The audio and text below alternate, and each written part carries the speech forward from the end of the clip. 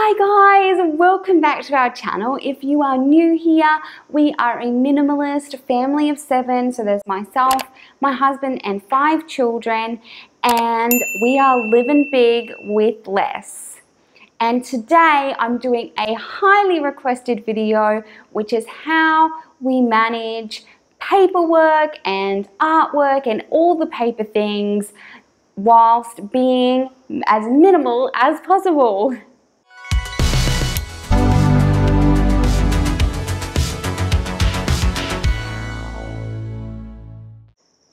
So guys, I have so many questions and comments from you guys, which I absolutely love, about how to manage paper clutter. We all have so much paper coming into our house, particularly if we have children who are doing us beautiful works of art and bringing home all sorts of notes from school. So I'm going to tell you how I handle it and how I keep it as little as humanly possible, because I find that the simplest. But please, just take what you like and leave what you don't. There's certainly no hard and fast rules. We don't own a business. We don't have a huge amount of tax paperwork or anything like that. So if your situation is different, please tailor these tips to whatever suits you and whatever works for you and your family. So my first tip is reduce the flow. And so this is a tip for minimalism all round, but I always give people the analogy of, if you've got like a leaking tap or a broken tap, the first thing you want to do is just stop the water from coming out. And that's going to help you, before you try and deal with anything else, just stop or reduce the flow that you've got coming into your home. And so that is doing things like getting bills emailed to you instead of receiving them in the post, stopping any catalogs or magazines that you're not reading or loving, or if they're just encouraging you to consume more, maybe you could consider getting rid of those too.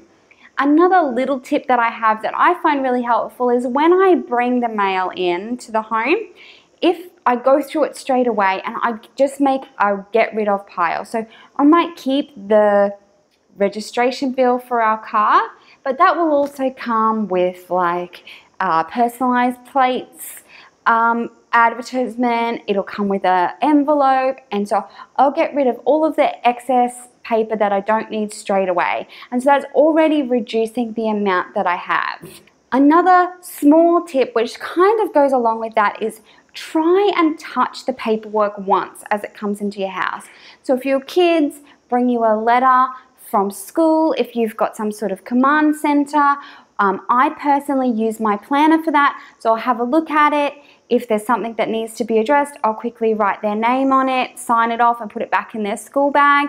But if I can touch it just once, that means it's not sitting around, it's not getting lost, it's not in a pile somewhere waiting for me to deal with it. I'm touching it once and getting it done, and then I'm getting rid of anything else that I can. So guys, this is a big one and it's not going to be for everyone, but my second tip is to go digital for anything and everything you possibly can. So we use a fantastic app that's available in the App Store, and it's called ScanBot, and it's just basically a app that you can use that will scan a document and convert it to PDF, and then we save it in the cloud and it's there when we need it.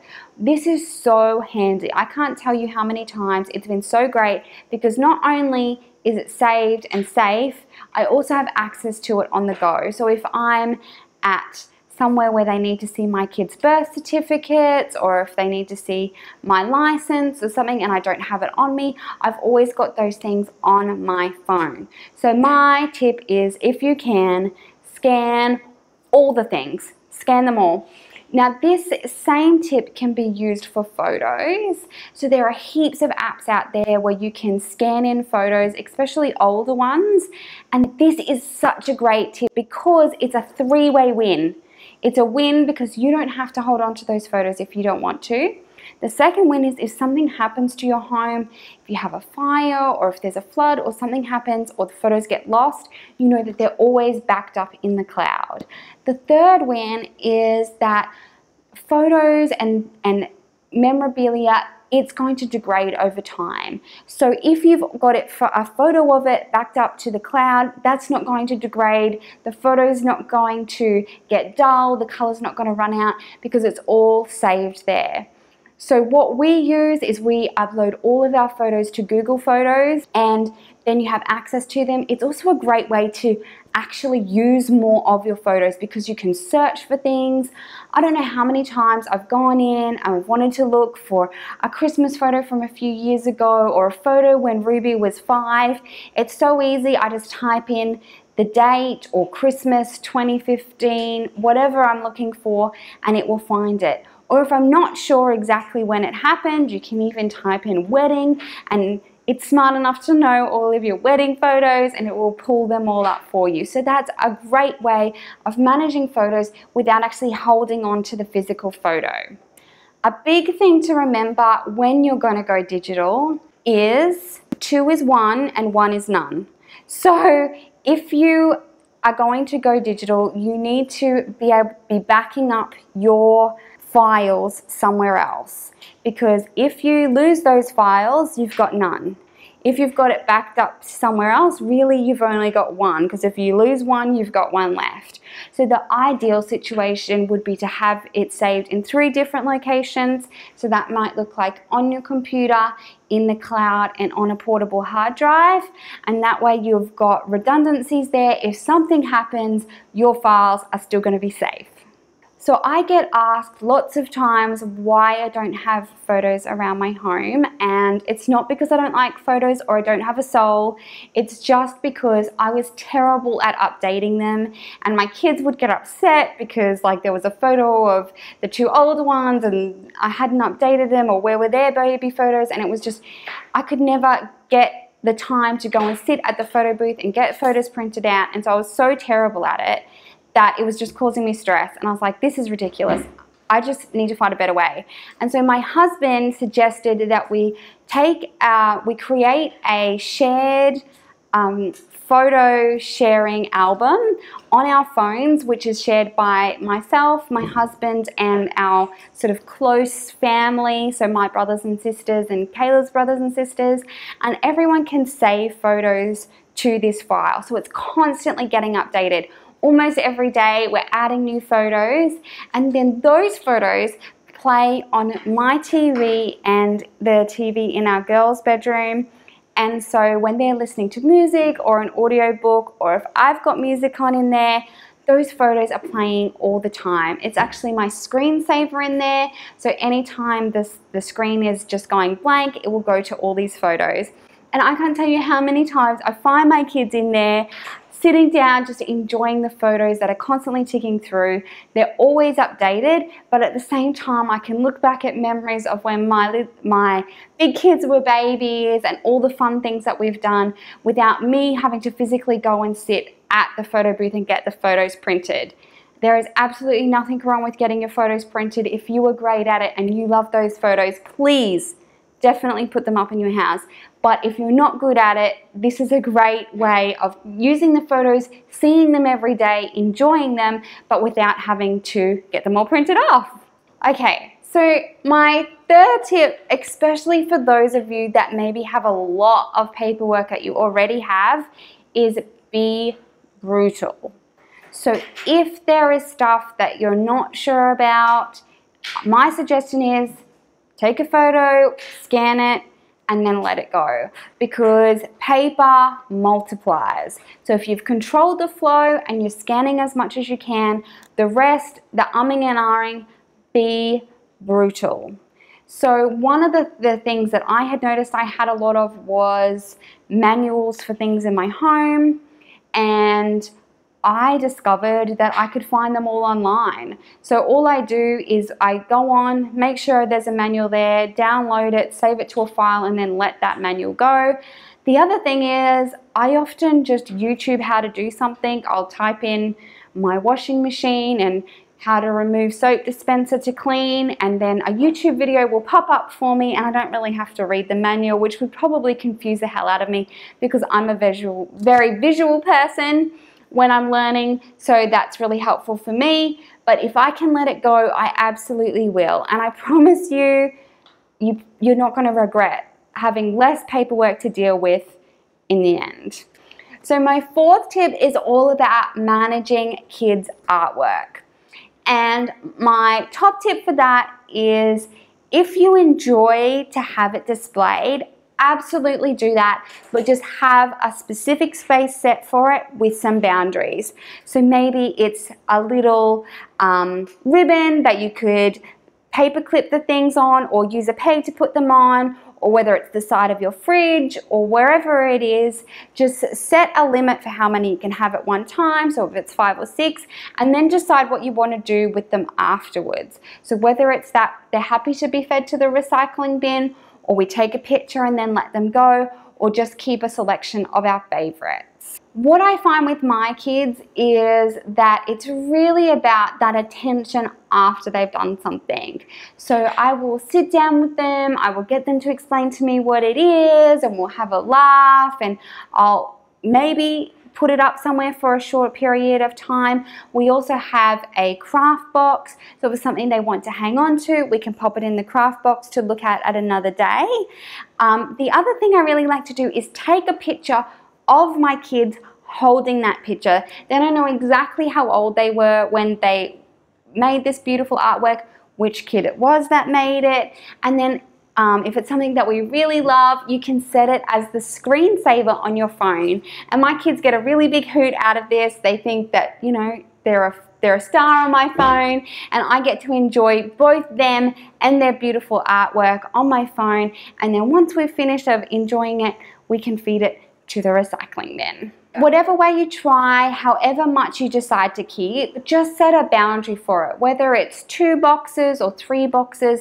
For me, I just keep a small file in our filing cabinet. Well, it's not a cabinet, it's just like a filing box of paperwork. All the kids have their own little file, and my absolute favorites, or their absolute favorites, go into that file. I go through it periodically and get out anything that maybe wasn't exactly the best of the best, or there was others that we prefer, and then I keep the ones that we really, really love, and then they can go back. Something that I always think about is, if it were me and I was moving out of my parents' home again, how much stuff would I want to take with me into my adult life? Would I want to take 1 box, 2 boxes, 3 boxes? For me, I am not a super sentimental person, so it would be just a small folder of my life's artwork. That would be more than enough. I really appreciate my own school yearbooks. Whatever is right for you and your family is the best, but just set that boundary so that you're telling the artwork how much you want to keep and the artwork's not telling you. So guys, my 5th tip is to get a paperwork routine. So you've brought the paperwork into the house, it's come in with the kids, or it's come in through the mail, and then what are you going to do with it next? So for me, it's a combo of my planner and my filing box. So all of the paperwork in our house is in one of these 2 locations. So my planner is for things that are currently going. So whether it's an appointment slip, a invitation, a note for something for church, or mops, I put that in here. I either put it in the front of my planner, or I put it on a paper clip on the day that it's needed. So if one of the kids come home with a birthday invitation, I'll pop it on that day, and so when the day comes, I've got all of the information there. I'll also set a reminder in my phone for both the party and the RSVP, and so I don't forget to do either of those. But this is where I keep the paperwork that's ongoing. So another thing I would do is put like school paperwork. If there is a free dress day or a sausage sizzle at the school, I'll send the school paperwork back with our order, and I'll keep the rest of the paperwork here so I remember what the times were and what the details were. You could also digitize this. My husband would love it if I did, but I still like to be able to see things visually. So that's why I keep it in my planner, and that's sort of like my ongoing paperwork. This is all the rest of the paperwork, and I keep in here stuff that's already been processed. So once the bill has been paid or whatever it has been actioned, if I do need to keep it, it goes in here. And as far as tax paperwork goes, we get these little envelopes from our tax agent.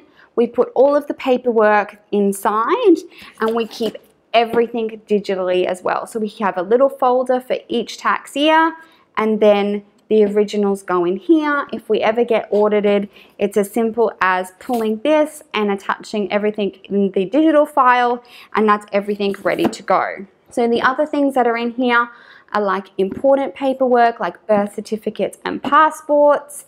Each child has their own little folder for creative pieces of paper, artwork and things, and then they also have their own file for school paperwork. So that's school reports if they don't get emailed, which most of them do, but anything from the school, car paperwork, anything that we need to hang on to goes in here. So that's my routine, but whatever your routine is, maybe it looks like a command center as you walk through the door that you can have a to be filed, to be processed, or maybe it's that you have a folder in your filing cabinet with stuff that's ongoing and then you file it away after that. But once you know what the system is, you're going to be so much more able to process it and move it through all the different things, as opposed to maybe leaving it on a pile on your desk or a pile on your kitchen counter, which is probably driving you nuts. So guys, I hope that has answered some of your questions. I'm sure that there are things that I have forgotten, so if you do have any questions, please leave me a comment down below. I would absolutely love to hear from you and love to hear any tips that you have for managing paper clutter. If you're new here, we would love you to subscribe and stick around. And if you like this video, please give it a thumbs up, and we'll catch you guys in the next one.